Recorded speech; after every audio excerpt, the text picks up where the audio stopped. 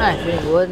Feel very happy to be here, make part of it, you know, make the GP, and have a lot of great athletes here who also gonna compete. But so I'm here, and you guys can expect anything because I go 100% in all my fights. Later on here, Baby Shark is gonna be on fire. Fans, it is time to jump into our first bracket of the evening. The winner of this bracket will be crowned champion. So let's bring out our 145-pound bracket. Out of the blue corner, training out of San Diego, California, representing 10th Planet San Diego, Keith Krikorian. Krikorian makes his return to Who's Number One. Had a win over Gabriel Souza quite some time ago. Been looking forward to this young man to make his return.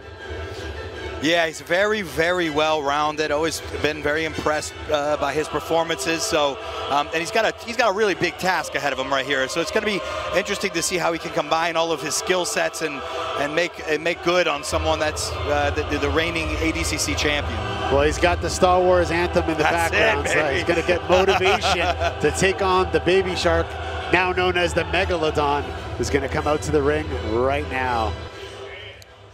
Out of the red corner, training out of Jundiaí, Sao Paulo, Brazil, representing Escola Melqui Galvão, Diogo Reis.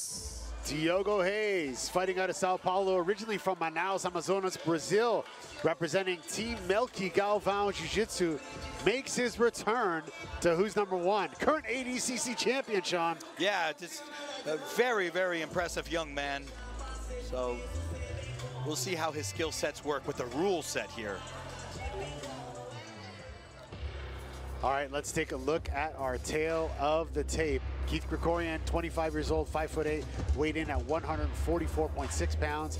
Diogo Reis, 21 years old, 5'5", weighed in the same 144.6, ranked number 1 in the FloGrappling rankings, as he is the current ADCC champ.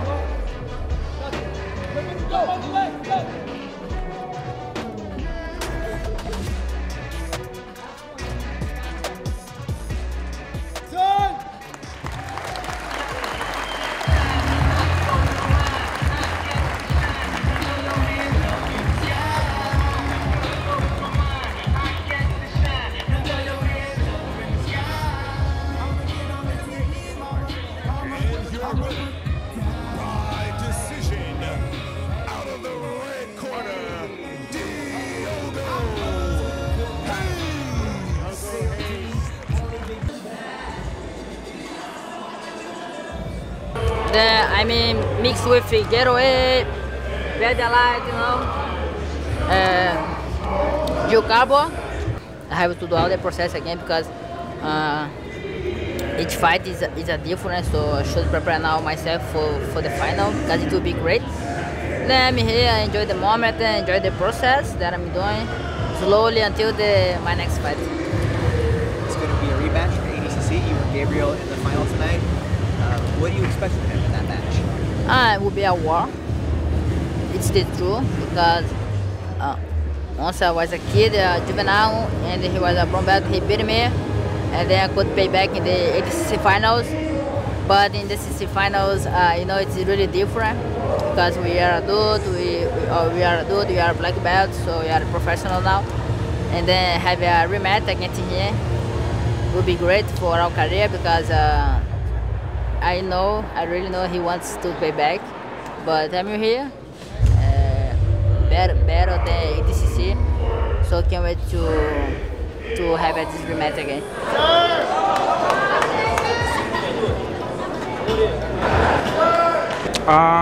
Finally, it's gonna happen. Everybody's been waiting a year for that, and it's gonna happen.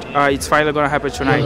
I'm ready. You all saw like how well-rounded I am comparing to ADC. I'm a totally different athlete in all different aspects. I got better, he got better. So it's gonna be great. I can't wait to see how it's gonna play out. But I'm very confident I can take him down. And yeah. Ladies and gentlemen, the next match is for the 145-pound championship. Out of the blue corner, training in White Plains, New York, representing Essential Jiu-Jitsu, Gabriel Souza. Gabriel Souza makes his return to the Who's Number One mat. Beautiful knee bar over Keith Krikorian in the opening rounds of this bracket. He's coming into a rematch with Diogo Reis. Yeah, he looked very, very sharp on the first match. Very ready.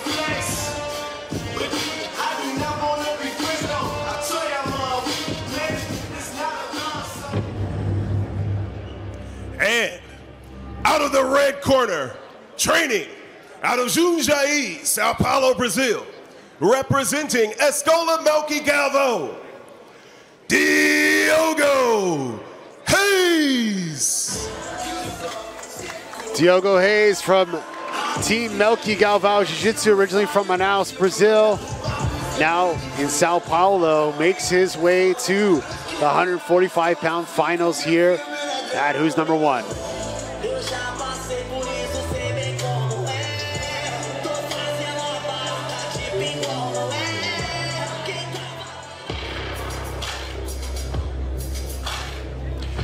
Tail of the tape, featherweight battle. Gabriel Souza, 26 years old, 5'5", 144.2 pounds.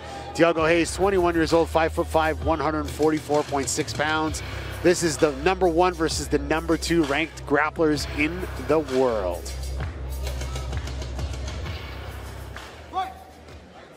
Yeah, this is going to be a really interesting match.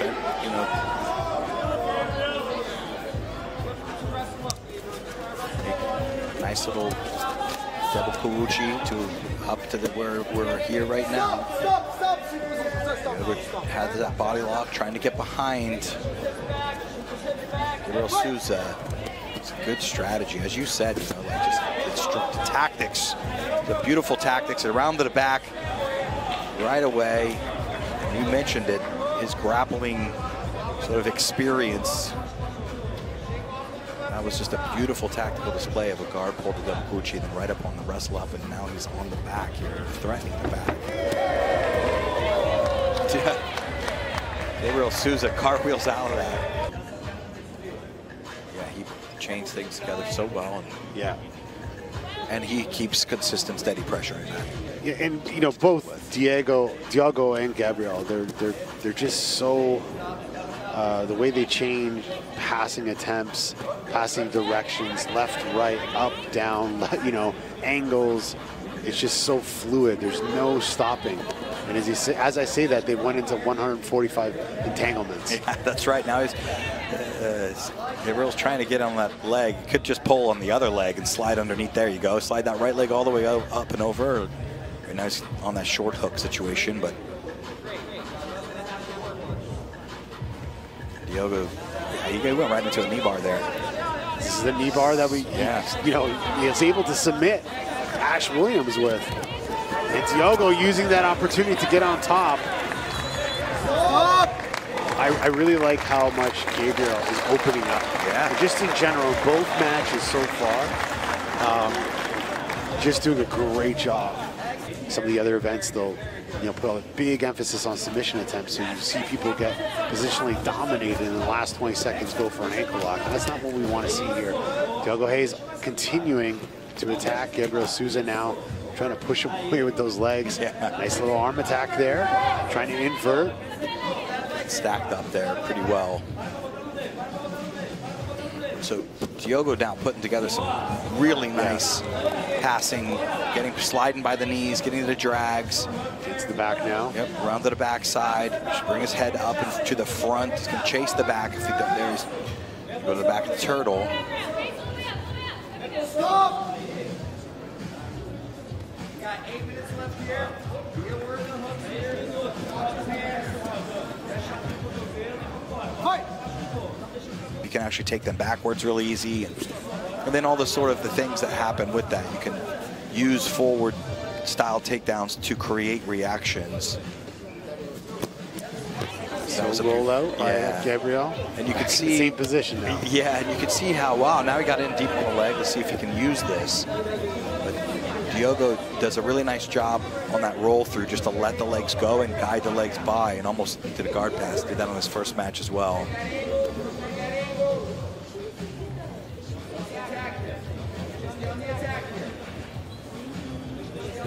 Be out now.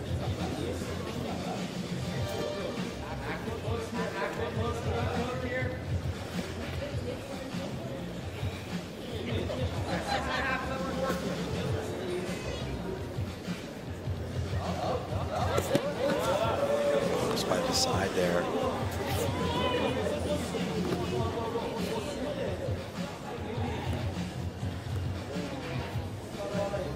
Got to drop the chest now. You see when the shoulder line gets past that 90-degree line, becomes, now he's got it. Now he's got the shoulder line flat. You see, it looks like he's causing some frustration on Gabriel here. Oh, yeah. Gabriel is like, it's like he kind of went out for a buggy choke, let it go. Then he rolled out, and he's kind of giving up that head and arm there. And Diogo's, look at that. Look at the footwork there. That's beautiful. Is that underhook? He transferred over to the other side, turned it into a far side underhook. Got to watch this punch out now. Yeah. And Diogo, he's tangling those arms. He's searching for the arm. You saw it earlier on twice in his first match, but now looking for the back. Gabriel almost spins out. Diogo trying to mount. Gabriel back on top. My gosh, the pace of these two.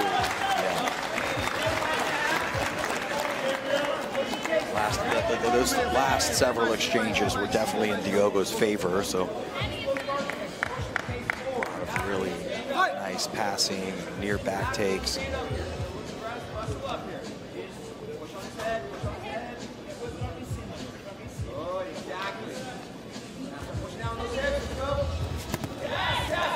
Gabriel with a nice little slide by, trying to get to the back now. Diogo throws him over. Has the arm, almost look. Oh, and Gabriel with the arm entanglement, the throw trap, had the arm bar there for a sec. Very close.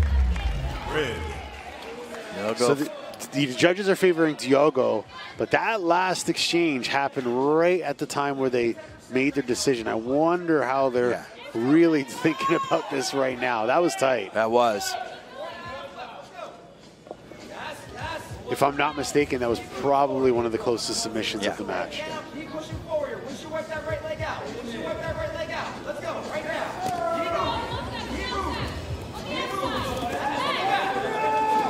To front head arm. So trip. The back. See if Gabriel can stay sticky enough here. I like that right underhook. He's got to keep Diogo from turning. That's what that hand clasp was trying to do. Let's see if he just loops his leg over to the mount too. Diogo back on top. Yeah, beautiful recovery. 4 minutes left.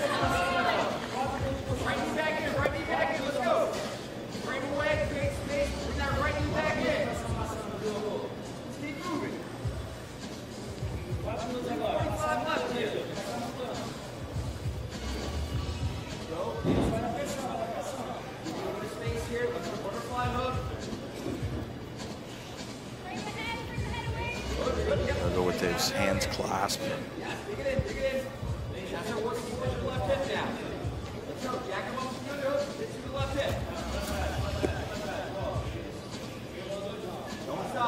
Again, he's got that the near side underhook on the right. His head position was a little off, so Gabriel can clear them out. 3 minutes left. You know, I will say this, in both the 170 and the 145-pound bracket, all of the matches have been amazing. Even the athletes that lost really put their ass on the line here. Oh, yeah. And we definitely want that type of attitude and that kind of performance here at Who's Number One. So it doesn't matter who wins or loses this match. I'm really looking forward to having both men back here at Who's Number One. And in the Night of Champions, you know, let's see who becomes our first champion of these 4-man brackets that we put together. We did the Who's Number One championship a couple years ago, decided to kind of go with the 4-man. It was a grueling long format we did back in the day. And that was initially to crown our first ever real champions of Who's Number One. And, you know, we had some divisions that didn't have any belted champs, and we're trying to, you know, fill all of those divisions as we progress throughout the year. We have a bunch of Who's Number One announcements to make coming up with our next event real soon, and then our schedule will be announced for the new year. And don't forget, guys, a ton of other amazing grappling shows on FloGrappling. We got the ADCC trials coming up, you know, Quintet, Who's Number One, IBJJF, BJJ Stars, just so many amazing events. And then, of course, the Capitalize on that whole scenario.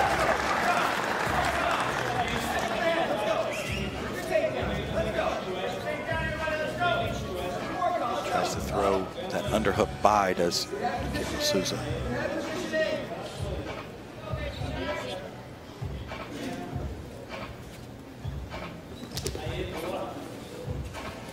Oh, beautiful flying triangle attempt there off the takedown, but just slipped right out. Yeah, I think Diogo saw it coming, dipped his head down.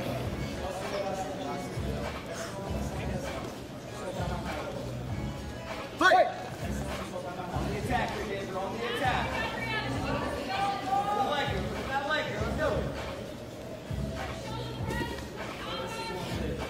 50 seconds left, and we will announce our first 145-pound champion here of Who's Number One on the celebration of Helio Gracie's birthday. To respect to the legend, Grand Maestri Helio. What a championship it has been. What an event this has been. Once again, for you guys watching at home, if you're having a Who's Number One watch party, snap a pic, put it on your Instagram, add Who's Number One Champs, hashtag in the description. Let's take a look and see who the audience is here. In this finals match, Diogo Reis feels like he is about 20 seconds left to becoming the first ever champion of the 145-pound class here at Who's Number One. Yeah, I think so. Gabriel try to switch, trying to Kimura now. Rolls out. We talk about the experience, we talk about the maturity, we talk about the mat IQ of Diogo Reis and Gabriel Souza, both exceptional grapplers.